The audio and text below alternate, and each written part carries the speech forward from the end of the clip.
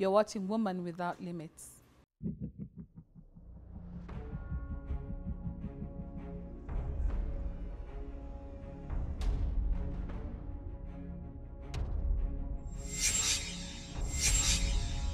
As you praise God today, watch Him fight your battles.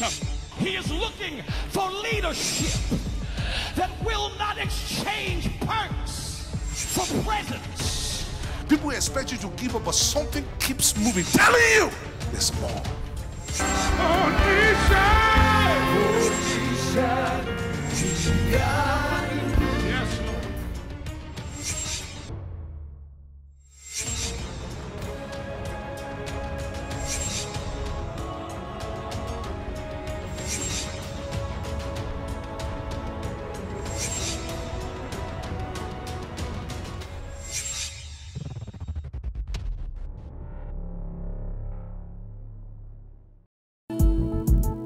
Don't let what you've done hinder you. Don't you let where you've been hinder you. Don't let what they've said hinder you. Don't you let your past hinder you. You're a woman without limits. Yes, you are. Yes, you are. Woman without limits. Yes, you are. There's nothing the enemy can do to stop what God has for you. There's nothing the enemy can do to stop what God has for you.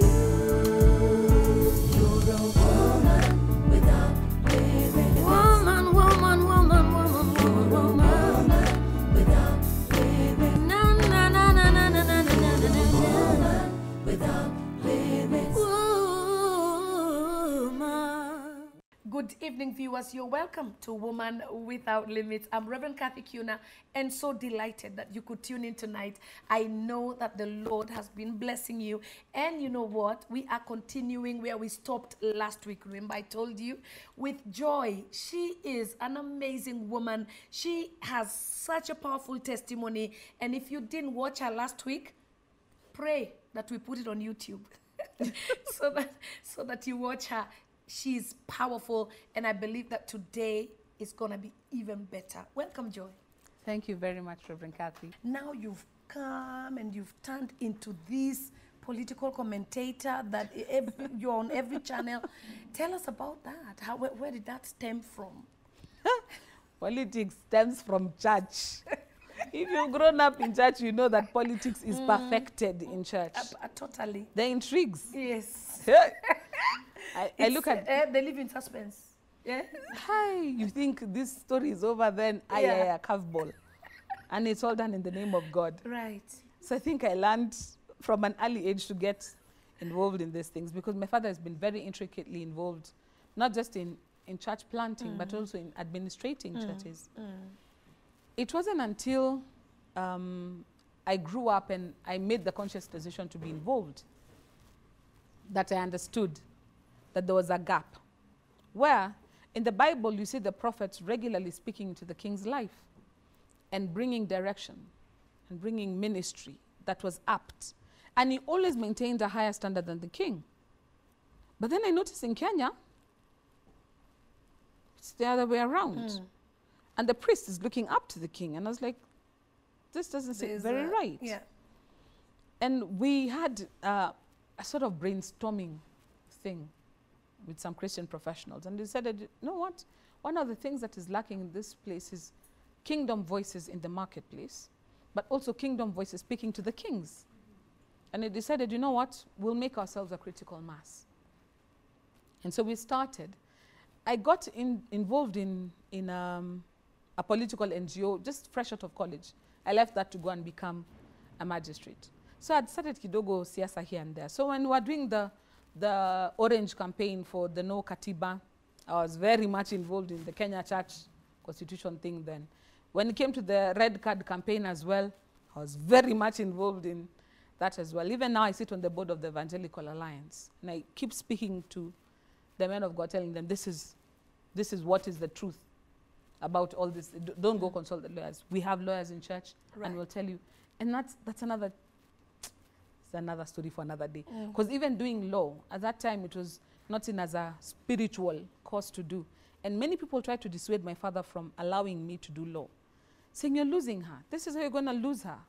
Why doesn't she do something that is... Because there's too much compromise, huh? Exactly. But once I did law, then one of the other bishops let his son also do law, and another one, and another one. Before long, we had a critical mass My of... daughter did law too. Yes, now we have a critical mass of Christian lawyers. Wow. Yes. Wow. And these are people who are the 7,000 whose knee has not yet bowed. So it's not a random one here and there. There's actually a critical mass. Wow. So we decided, you know what, we're going to be speaking into this nation. So they invite you for one show, 2 shows. Then I remember I did a year on K24 with Jennifer Shamala, where we used to do every Sunday, State of the Nation. She's a kingdom person, I'm a kingdom person. So those were 2 kingdom ladies speaking to the nation every single Sunday. And before we would go on the show, she'd be like, what do you think? Because she's like, what do you think Yahweh is saying this week? And I tell her, this is what revelation I have. By the time you go on the show, you're oozing not just politics, but you're oozing spirituality. Wow. Wow. So that's powerful. Wow. And because this time round, I watched you, and then we kept on watching you with my husband and saying, wow. Because, man, you were so awesome. And then you're so bold in what you say. And you can even be different from, you can say something different from what everybody else is saying, and you're fine. Because you choose to stand on the Lord's side. Remember when Joshua was saying, as for me and my house, everybody else can be standing, but you need to choose to stand on the Lord's side. And there are many times I'm sitting on the show and somebody asks me a question, and in my mind I'm going, Lord, what do you want to say to the nation? What do you want to say to the people? And there are times when I watch the playback and I'm like, where did that come from? Exactly. But I have learned to attribute the things of God to God. And I know that when He's put me there as a mouthpiece, unless I'm faithful to say what He's saying, then I'll end up with the sin of Gehazi. I want to be like Balaam. Even if you give me money, if the Lord says I'm not cursing this one, I'm blessing them, please, we'll bless them. Because that's what the Lord says. Amen. But rather than become like Gehazi, who decides, you know what, the prophet makes more sense. Then you get leprosy. Exactly. But you know what also happens is sometimes you're sitting on a show and it becomes spiritual warfare. The person sitting opposite you starts releasing seeds of anger and hatred, and you sit there and you realize this has to be countered like here and now. So what Joy is saying, what you'll hear me say is, you know, the ingredients of fighting from 2007, 2008 is not the same as what we have now. Because now you have the Kikuyus and the Kalenjin in the north. That's what you'll hear me say on air. But in the spirit, I'm saying, iyo roho ya pepo ya vita, cancel katika jina la Yesu. Because if those words go unchallenged, they become self-fulfilling prophecies. So we are sitting on air, you think I'm talking politics, but spiritually, it is Ramba Shanda, Shekere, Sikere. There is no room for error. But it is important as children of the Lord to occupy our space. And unapologetically so. Right, right. Because even if somebody tells me, you know what, when you go on air, I want you to say this. Often I will smile and nod and tell you yes. That's exactly what I'm going to say. Then I sit down and please, I'm not taking any orders from you. Yes. I have a little earpiece from heaven. Yes. That is the one I'm listening. That's my producer. That is the one I'm listening to. Wow. Wow. That will preach. That in itself. Amen. That right there, Joy, will preach. That is awesome. Because we need those kind of voices that will really walk in the fear of God to bring sanity. You know, not take sides, but take God's side. Amen. And allow God to rule. Amen. You know? Yeah, that's really awesome. You're doing a great job. I must tell you. Great job. And you don't even look like you're shaken by any, even if somebody is upset and you're so cool, calm, and collected. That's how you know that's the Spirit of God. It is true. Some of them have been a bit intimidating. Right. And there are times when online it can become a bit phasing. And remember, there's once I was like, scratch this. This is not my day job. It doesn't pay my bills. These guys don't pay me to do nothing. Let me go back fishing. And I remember I met one of my fellow analysts who's also a kingdom person. And he told me, look, you're a prophet to the nations. You are having an Elijah moment. You've just slain the 400 prophets of Baal. And now Jezebel sends you an SMS and you want to cow. Like, come on. Take this thing seriously. The journey is too long. Please eat. Exactly. See, that's what he was told. Exactly. So And so, that, So in I'm fact, that's telling where I am now. Yeah. And I take that. That's a my word. Because Yes. I'd gotten to a place like, do I really want to do this anymore? The emotional investment in it. Yeah. The hate and abuse that comes your way. Right. Your inbox Yeah. becomes, you're even afraid to open social media. But I mean, to talk, you know, I don't think there's any form of leadership that's easy. I know. You pastor people, you're a nice pastor, and you speak God's word, but you'll still be bashed. I know. So you know what? Wherever you as a leader, bashing must come. That's but you true. can't coil and now say, oh, they've bashed me. No. That's they must true. keep throwing their stuff, and you keep throwing what God has given you. Amen. Amen. Yeah. You're preaching good, Reverend Kathy. You know? So, Joy, you must never coil. We are watching, we are hearing, and it's powerful. And you must Amen. keep on pushing in Jesus' name. Amen. So how do you balance between family, between all the, I mean, you look like you have a trillion things to do. How do you balance between that and family? It's not a balance, really. It's a juggle. So you have all these balls, and you're juggling. And the most important ones are the ones you hold in your hand. And when they're less important, then the air. And that's what I do. So there are times when family must come first. That time I'll hunker down. You'll not find me. Like this last week, we've been having a house move. So you'll not find me anywhere, because at that time, my home needs my attention. My children need my attention. There are times when it's my husband who needs attention. You'll not find me anywhere, because that time, that is what needs attention. There are times when Joy is tired. I need to recharge my batteries. You'll not find me that time, because that's what I'm doing. But then there are times the grace is sufficient. And you'll find I'll be in 3 stations in one day. And I'll be telling the Lord, I'm tired, I want to go home. And he tells you, no, you have to take that call. You have to take that call. Take that call. You go. No, don't worry, I'll go with you. Wow. I've gotten to a place where I have learned to trust in God's process. Like with my children, I'm a Dettol mom. I'm those moms who, I can't make it to school, I will send a taxify, pick them and take them home. I learned to let the Lord take care of what he needs to take care of, and I take care of what I need to take care of. And sometimes it becomes difficult because you feel like maybe I'm not being all I'm supposed to be. Then that's when you go back to, what is your calling? Why did God put this in you?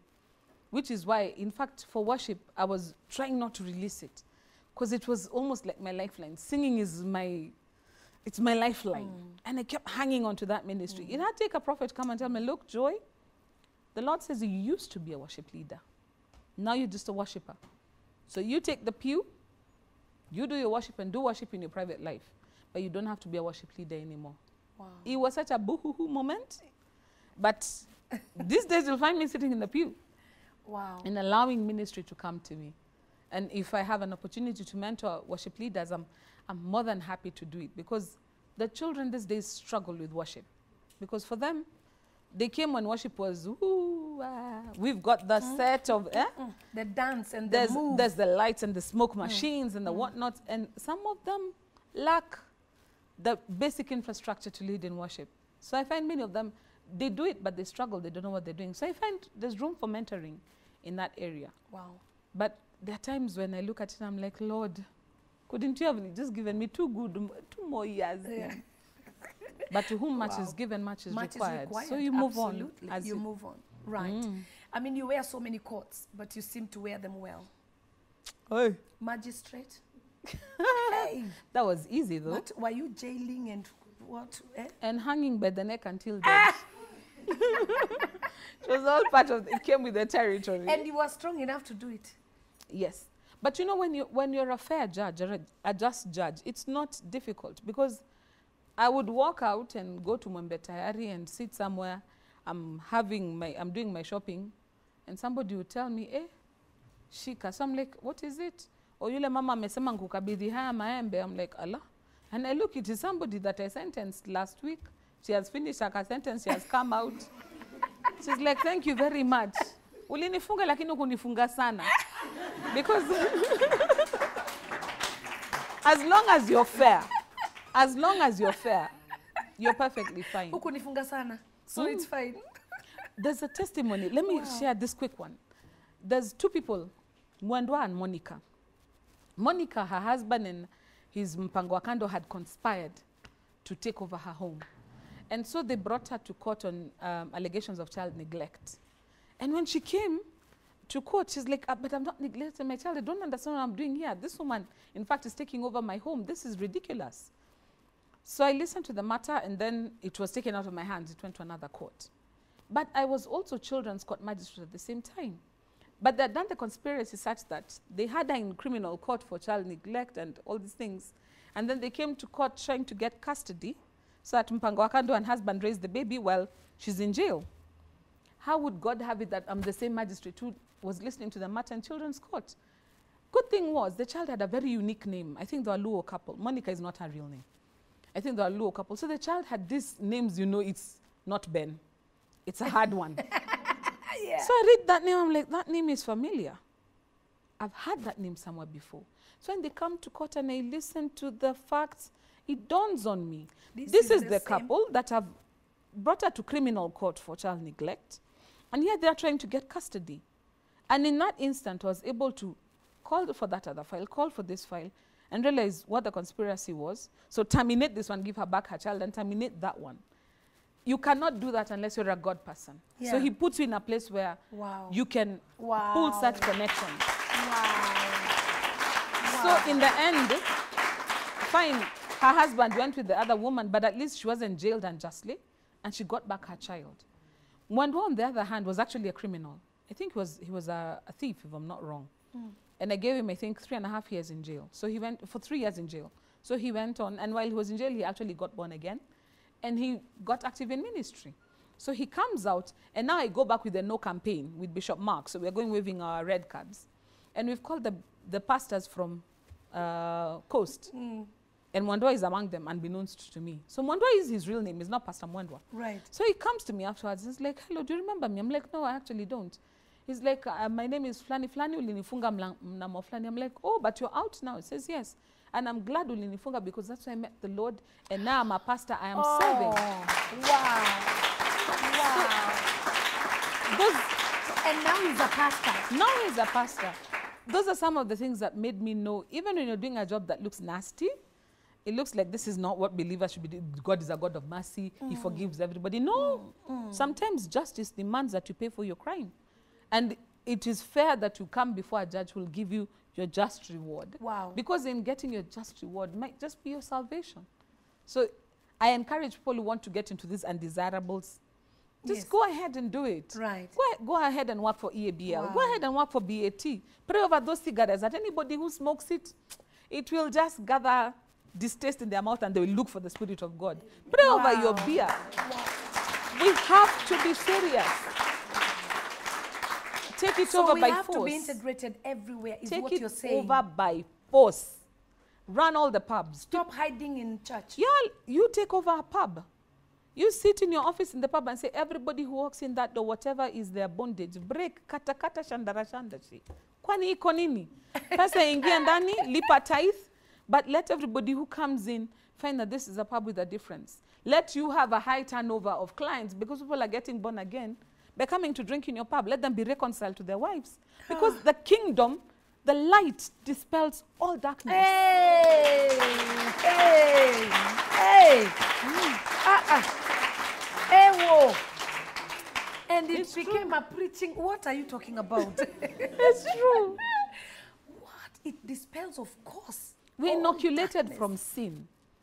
If you're really a child of God and you're really born again, you are inoculated from sin. Yeah. Because it's not what's outside that defiles you. It's what's inside. If your heart is where God has called you to be and He's leading you in that direction, occupy that space in faithfulness, knowing that you're a child of the King. You're a kingdom citizen. You're not doing it on your own behalf. I get a challenge when I look at Muslims who will never touch pork with a 10-foot pole. No. But they'll sell you sausages and use that money to go and do philanthropy and grow their dynasties and build mosques. Why do we feel that we have to just become nurses and teachers, nice saved professions? Let us occupy. Go to you become, yes.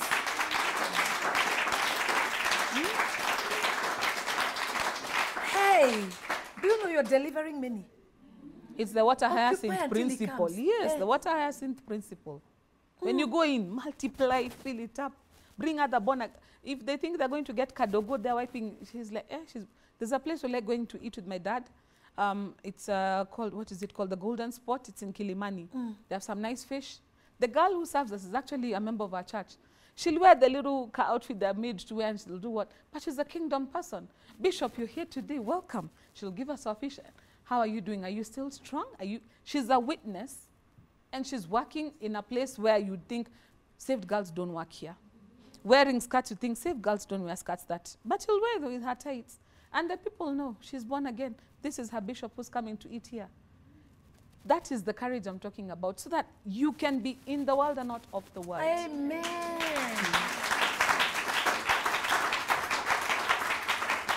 Preach. I know. No, that's really, really powerful. So many people come to me and they tell me, I don't want to work here anymore. These are worldly people. I'm telling you. So you are delivering a lot of people. People lose their jobs because they are thinking of these people are drinking. But you've not been called there to drink. No. You've been called there to serve. You are the influence. You are the salt. You are the light. How much salt do you need in a whole bowl of food? You could be the one person, but you're the one person who effects change for everybody. Whoa. But it starts with living a life of true godliness. Because if you're not truly godly, you'll get sucked in. It will become your Achilles heel. We have to be serious as believers to take our cues from the Lord's side rather than from what we see, from what our friends. That's why I was saying, you can't be passed out in the club and then you come in the morning and they're trying to lead worship with a hangover.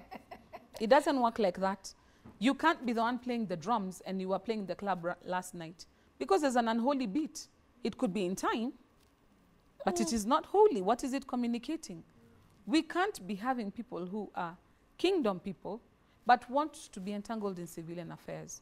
You can be in that space, but you can remain. People, let them call you bishop. They call you pastor. Unajua au huyo akunywangi. Hata when they're throwing a rao, they know who you mlete Del Monte. Yeah. Be that person. Yeah. Let them know you're that person. But you know what I've realized with my friends? Even though I am the life of the party, but when the rubber meets the road, Joy, I want you to pray with me. My mom is not feeling well. When he knows rubber meets the road, they know where to go. He knows if I go to Joy, she's going to pray. Wow. Joy, my wife, she's leaving. She's leaving. I know I've done wrong, but please help me. Let's pray. Oh my goodness. If you're salt and light, they know where to, people know where the moth, who teaches the moth where the light is. It just finds it. So be the salt, be the light. Wow. Occupy until he comes. That's what he's called it. We weren't called to stay in the upper room until he comes. No, we're supposed to scatter. Occupy everywhere. Let's occupy every corner. Yo, that's powerful. That's really powerful. Awesome.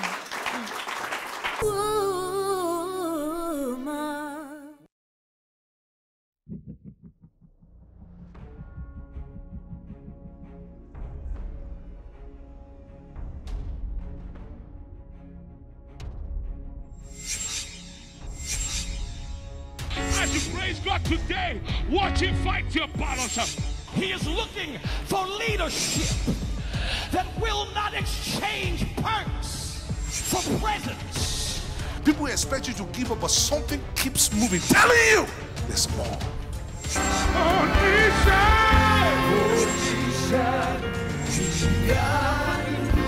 Lord.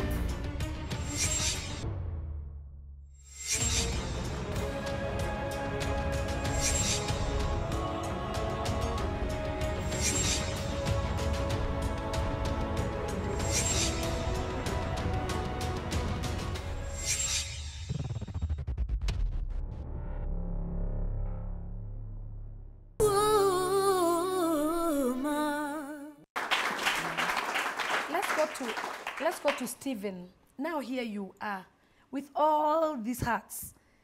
Where is Stephen? Does he not get intimidated? What does he feel about his wife being on every channel? And that's why I thank God that it took 3 tries to get my Stephen. Because when I see him, he is such a gift. First and foremost, God knows. He knows joy. He knows joy is led by the eyes. She's led by the flesh. Yeah. So I was given mirabamine. 6 foot tall, dark and handsome. Okay. He is all that and more. Yes. So I look at Stephen and I'm like, why would this guy want to be with me?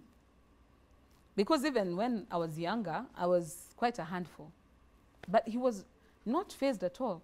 First, I knew he had enough to deal with me with the way he dealt with my father. My dad was his pastor, was his family's pastor, because they were members of our church. So he'd grown up together. He was in school with my sister. I'm actually a little bit older than him. I am a bit older than him. So he was in class with my sister who follows me. So he's a younger guy, trying to date an older woman who wouldn't give him the time of day for I don't know how many years. And then my dad was just more intimidation, and he handled it. Like a man, just chewed it up and spat it out. He did not. And I realized, kumbe. But there's one lesson that the Lord had to teach me, submission. That one I was taught. I failed that class, I repeated. I failed it again, I repeated. I repeated until I got it right.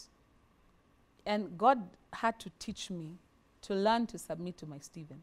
Because Stephen is the type of person who, if you really insist, he'll let you have his way.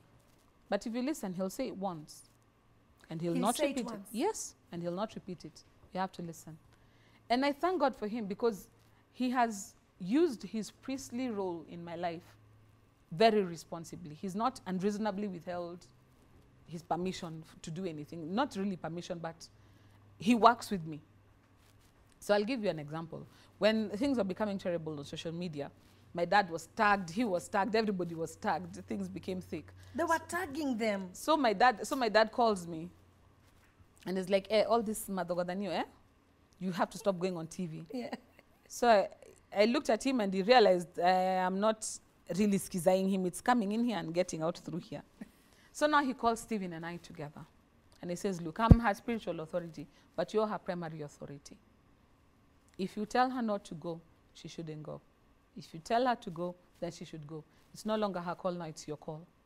So when we walk out of Bishop's office, he looks at me and he says, you know what you do is really, really important. What we will do, we'll take it per show. If somebody calls you and that doesn't feel right, you will not go.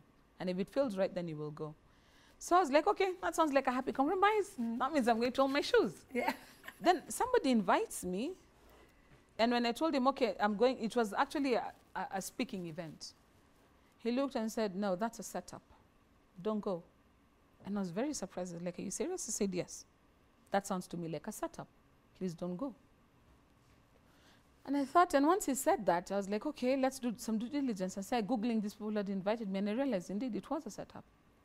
They're the type of group that, because I am a human rights defender, but I work with the church, so I'm conservative.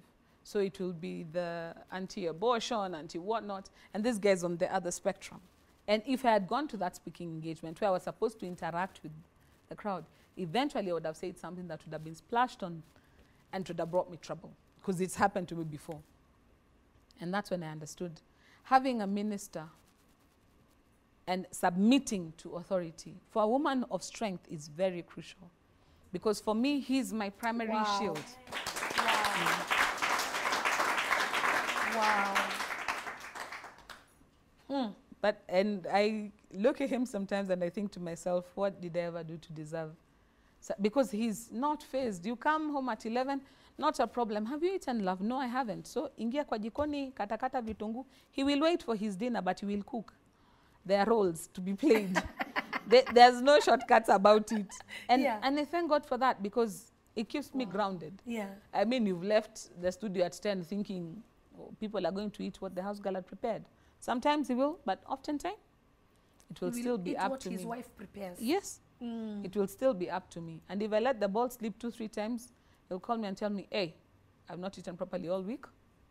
Tonight I'm looking for something good. And I know exactly what he's saying. Yeah. And as a woman and the authority, you have to understand. Because when there's kingdom order, then he orders a blessing. The blessing flows. That's what he tells us in Psalm 33. But kingdom order must be there. And so I have learned to accept. And people look at you, you're such a powerful woman, you're so empowered. How do you do this submission thing? I'm like, you know what? Submission is power under control. Come on. If you cannot control your power, Preach today. yeah. Yeah. That's what I say. Yeah. Yeah. And he's my prophet. So if he speaks into my life, I receive it. And if he says that's not going, like Elaine, you were asking with the 2-year-old, for a long time we had no agreement about having more children.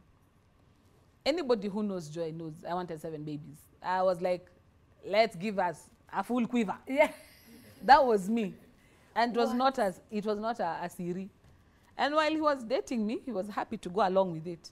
As soon as we got married, he made the intention clear. Once, if God favors us to do a girl and a boy, it's over. So what does God do? It's a girl and a boy, and it's a wrap. And for the longest time, I could not get him into a place of agreement to have another child. I had to submit and wait until he said, fine, let's do one more. And then Elaine came. So it's one of those things that I keep telling people, you know, the devil's strategy is to keep us bound. But I understood it's not a bondage. Because we were in agreement. Right. She was such a sought-after child. And when she was born, she came premature. And it was such a financial strain on the family, emotional roller coaster, because you don't know whether she's going to live, whether she's going to die. Wow. If I did not have him... At how many months? She came in at 30 weeks. 29, 30 weeks. Wow. So, and she was like barely my a boy, kilo. yeah. So you're Barely looking... a kilo. Oh. So you're looking at this little thing, will she leave? And now my other children are like 4.2 kilos, 4.5. I used to give birth to giants. Then you have this itty bitty thing and you're like, will she live? If we were not in agreement at that point, it would have been, you see, you and this baby of yours, deal with it. The money for hospital, because they don't cover babies unless they are born at term. Right. So when they're premature, they're basically your monkey. You deal with it. And I realized it was by God's grace. And the fact that she's alive today, she's hale and hearty and strong, and I was able to name Mama Joy. I really wanted, Elaine is Mama Joy's other name. Right. I realized it was actually an inheritance. So fine, I didn't get my full quiver, but my hands are full. In fact, the Lord tells me, if you had had your 7, would you have been doing these things you're doing? And I say, yes, Lord, your plans, your ways are higher than my ways. Right. So I'm very grateful for my 3. Wow. Thank you so much, Joy. You're amazing. Tell us, is there something we do not know about you that you would want us to know? I have serious X-Files. No, but I think the one thing that, I think what I was even sharing with Isabella before we started, if I could, I would have been a singer all my life. I would never have bothered with the law thing, with the what thing. I enjoy the law. But when I started ministering in worship, I fell in love completely and totally and thoroughly with it. And I really wanted to do it until the Lord gave me a revelation and told me, look, why did I give you this gift? If this gift was meant to be for commercial purposes, why would I bother to take you through law school? Because the story of my education was a miracle. At that time, my parents were not well off. I think from primary school, from nursery school to university, I did not use 200,000 bob. I think my entire fees was like 150, because I was always in sponsored programs. Because those days, my parents did not have much. And I was like, why did I bother to make these ways for you? And you know very well, most of those ways you did not deserve to be there. I pushed you through for you to come and decide, because I tried to drop out of school in Form 2 to go lead worship full time. I said, it's because I need you to do something else for me. And this is what I need you to do. I need you to be the voice in the light. Then now, fast forward, and it's not just singing. Now I want a taste of ministry. Now ministry is not as bad as it used to be. Yes. I'm looking at it like, I could live with this. Yeah. But God tells me, look, what makes you think what you're doing now is not what I have called you to do, that this is not full-time ministry. If you decide today you're wearing a collar and you become Reverend Joy, there are some people who will not listen to you simply because you're a minister. But when you walk in and you're Joy, the advocate, they'll be thinking, oh, there's a lawyer in the room, let's ask the lawyer what she thinks. But if I'd come in a collar, they'd be thinking, this other pastor, what do they know? And I understood that I may really, really want to sing, and I may really, really sing well. But there are times when you're given a gift just for it to be an alabaster box moment. You just pour it back to God. Right. So if you find me in the place of worship, it is, it's spontaneous, it is brokenness. And that's what I was telling Isabella. I wish children today would understand, and worship leaders today would understand, worship is all about Psalms 51. It's all about the broken and the contrite spirit. It's not the ad lib.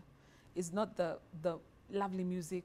It's not the smoke and the lights and the whatnot. It's a broken and contrite spirit. If you get that right, you could be tone deaf with a tone deaf choir. But at the end of the day, the Spirit of God will move so powerfully. So that's the one thing. Sometimes people look at me and then they're like, okay, so why are you so... I'm like, when it comes to worship, oh, that's the one thing about me people don't get. And they're like, oh, you have such a beautiful voice. Oh, you have such a lovely voice. Like, it's not the voice. It's that anointing. Right. And it's something that every believer can strive to. Because, you know what? Worship is a little bit like sex. It is proper intimacy, where it's just two people. It is you and the Lord. And if you do it right, it is mutually satisfying. If you do it wrong, only one person gets something out of it. And if only one person is getting something out of it, and especially when it's you, Yeah. it's not worth it. It's not worth it. Because we were created to be poured out back to Him. Right. Wow. That is so awesome.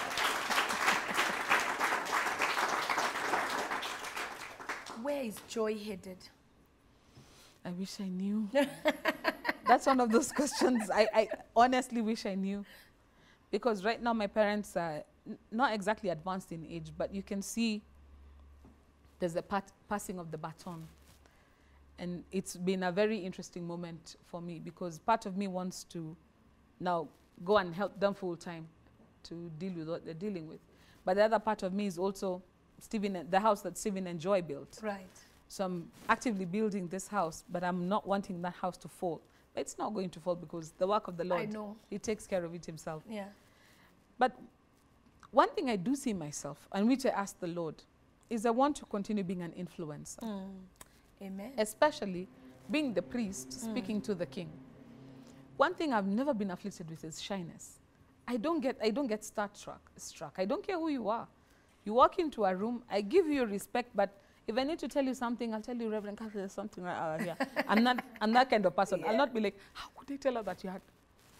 And I asked the Lord, give me that room where I can tell the king, you know what? There was a man who had one little sheep, and there's a man who had many. I want to be that kind of influence to the king. I want to be the person who will tell them the truth. That if they need to bounce off an idea of someone, Amen. They can ask, where is Joy? Is there no man of God in this city? Wait, there's a man of God. Call him. What is the That's what I want to be, not just for Kenya, Wow. but even for the body of Christ. That even the church leaders, when they want to see, is there a faithful lawyer who can tell us what we should do about this thing? Then at least they would call me. If I'm faithful and the Lord gifts me to have that opportunity, I will be more than happy to carry on doing what I'm doing. But in the meantime, Stephen's wife, then Nicole's mom. So, and is that the kind of legacy you'd like to leave behind, where you give answers and salt and... For profession, yes. But in terms of legacy, I think Mama Joy has set a high standard. Because she was in a place where she could very easily, because you know, today's pastors' wives, like you, are very empowered. And you can see their place in ministry. It's true. But Mommy came from a time when pastors' wives just sat at the back, basically. They didn't even have a seat in front. My mom never sat in front, I think, till I was like about 15, 16 is when one day Dad was like, where's Mama Joy? And she was somewhere at the back with Paul. I was like, no, come here. From today, this is your seat. And I look, I'm like, today's first ladies. Yeah. Don't right know. there. Exactly. But the thing that she never let get in her way is that bitterness, that anger. She had grace. It was grace under fire. Until today, there are people who don't think she can even say a prayer. But I know Mommy preached to us every single day. She made sure we had family altar every day.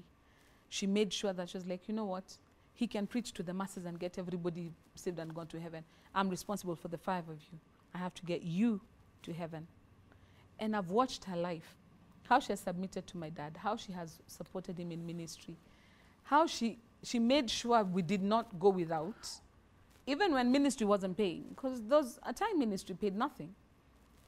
But she did not have that thing of, it's my money, you're the man, you better take care of this. No, she covered him and made sure that everything was paid.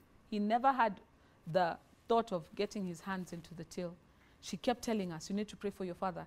And for the longest time, we knew to pray for 3 things: girls, gold, and glory. Like those are the 3 things that bring a minister down. I think I was in primary school, and we would pray and tell the Lord, girls, gold, and glory, keep them far away from daddy. Oh my. And that is a legacy I hope I actually truly leave, that my children would know. I am born again because of my parents' testimony. It's not because of what I've seen in church. I've seen the blind see. We've gone for Bonke Crusade. I've seen all those hulabaloo things. But it was a witness in my home that made me understand this God is real. Hey. And that's the work of my mom. Wow. And I hope I leave that with my kids. And you hope you leave that with your kids. If I get them to heaven, I'll have done my job. The rest of this remains here. You know, you'll read about it in history. Who cares? I'll be dead. But if I get them to heaven together with me, and when we're in the great cloud of witnesses, they're there together with us, I'll have done it all. That will be it. That's a cherry on the cake. So that's what I hope I accomplish. Amen. So now there's a little girl. She's 15, 18, 21, 27. She has no idea whether she's coming, going, or gone. She's in that confusion. Maybe a PK's kid that's even rebelling. What would you tell her as you look at that camera and just minister to that girl? To everything there is time. Everything under heaven there is time. There is a season and a purpose to everything. Live your process, because God uses everything in your life to work out for your good. There's one thing that I firmly believe, that there's no wasted experiences in life. So you've had an abortion. So you've had 16 boyfriends. So you're the one who's the alabaster box. You're the Mary. You've been the good girl, always seeking after things of God. Live your season. But one thing you should never forget, you have only one plumb line in life. What does the word of the Lord say about you? Read that word over and over again. Learn the promises over and over again. So that in every situation you ask yourself only one thing: what does the word of the Lord say concerning this situation? And you'll find whatever your season, whether it's plenty, whether it's thin, whether there's much, whether there's little, at the end of the day, all those things will surely work together for your good. Be courageous. Like God told Joshua, be strong and of good courage. And at the end of the day, he will never disappoint you. You'll finally get there. You'll see. Wow. Beautiful. That is so beautiful. Joy, you've done such an amazing work. I totally believe somebody has been totally delivered. Amen. Forever. I mean, everything you've said has been just so powerful. And we thank you for coming. Thank you for having me. Yeah, thank you so much It's for such a coming. privilege. Amen. Amen. Wow. This is Woman Without Limits. May the good Lord bless you and keep you.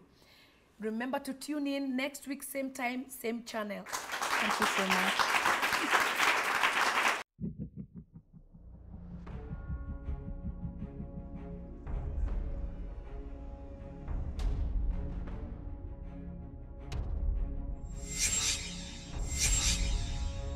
As you praise God today, watch him fight your battles. He is looking for leadership that will not exchange perks for presents. People expect you to give up, but something keeps moving. Telling you, there's more.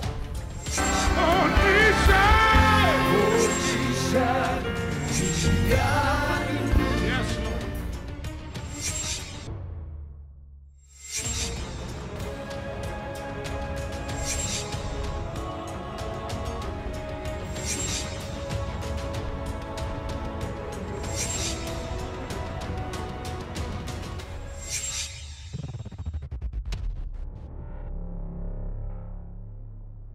They say that if you want to hide any secret from an African, hide it in a book. Now we are changing that notion, because that devil is a liar. Because the word of God tells us to read and read. And then after we read some more. I have written a book on celebrate yourself. I want you to understand, as a woman, if you don't know how to celebrate yourself, nobody will ever celebrate you. You have to know who you are. You have to know what you want, so that you can also be celebrated. So get this book. Call the numbers on your screen and you're going to get it. I wrote another book. It's called Woman Without Limits. This is this program. And this is who you are. Nobody can limit you but you yourself. And until you realize that and recognize that you have the power to stop yourself or to move on, then you get out of your way and move on in life. Get this book. It's going to bless you.